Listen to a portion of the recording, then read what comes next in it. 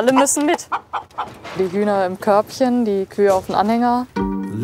Ein ganzer Bauernhof zieht um. Das ist total aufregend. Man steht halt einfach die ganze Zeit da und fragt sich, klappt das jetzt alles? Funktioniert das? Es geht nach Gilsa in Nordhessen. 350 Einwohner. Jetzt sollen hier 200 Tiere auf einmal einziehen. Und das mitten im Dorf. Das passt nicht jedem. Ich kann denen jetzt nicht allen Maulkorb verpassen, sondern der Eber quiekt irgendwann mal sehr laut oder eine Kuh brüllt mal, weil sie ihr Kalb sucht. Das ist halt einfach so. Also Geräusche gehören halt zur Tierhaltung dazu. Beim alten Hof ist der Pachtvertrag ausgelaufen. 5 Jahre lang haben Franziska und Gregor ein neues Zuhause für sich und ihre Tiere gesucht. Es gibt Tage, da heulst du, es gibt Tage, da lachst du und es gibt Tage, da weißt du halt nicht, wie es weitergeht. Man darf halt nicht aufgeben.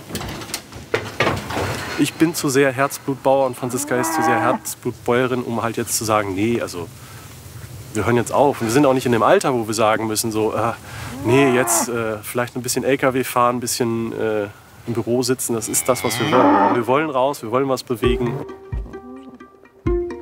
Es war ja immer irgendwie unsere große Angst, ja, vielleicht hört es einfach ganz auf, vielleicht müssen die Kühe alle weg und wir verkaufen die oder die gehen zum Schlachten oder keine Ahnung was. Und das war es dann irgendwie mit dem schönen Traum von der eigenen Landwirtschaft.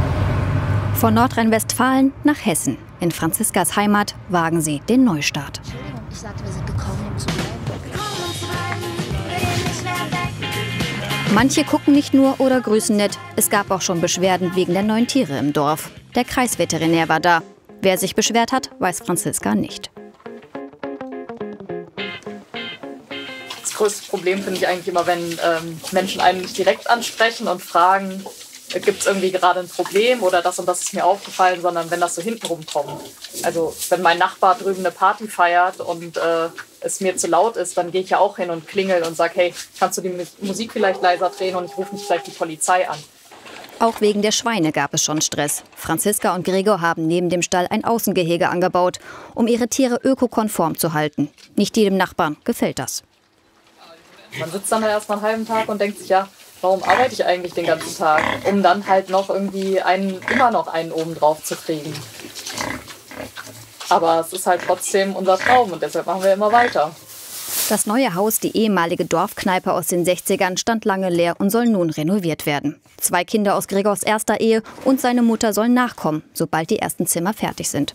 Doch bislang versinkt alles im Chaos. Noch ist das Haus marode. Die Arbeit auf dem Hof muss trotzdem weitergehen. Die Tiere warten nicht. Das Problem: viel Stress, wenig Milch. Wenn wir so einen Stress hätten wie die Kühe heute, ich glaube, ich hätte auch keinen Bock bekommen. 50.000 € hat der Umzug gekostet. Langsam wird das Geld knapp. Einnahmequellen müssen gefunden werden. 92 Gänse sollen deshalb als Weihnachtsbraten verkauft werden. Bis dahin werden auch sie mitten im Dorf gehalten.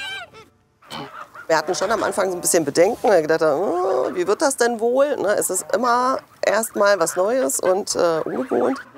Es ist weitaus unkritischer, als wir irgendwie gedacht haben. Also tatsächlich ist der Hahn lauter und der ist ja dann auch eher nachts aktiv. Das ist dann schon schlimmer. Wenn man vom Teufel spricht. Definitiv, ja. Auch die Schweine kommen weniger gut an. Manche Nachbarn sind genervt von Fliegen und Dreck.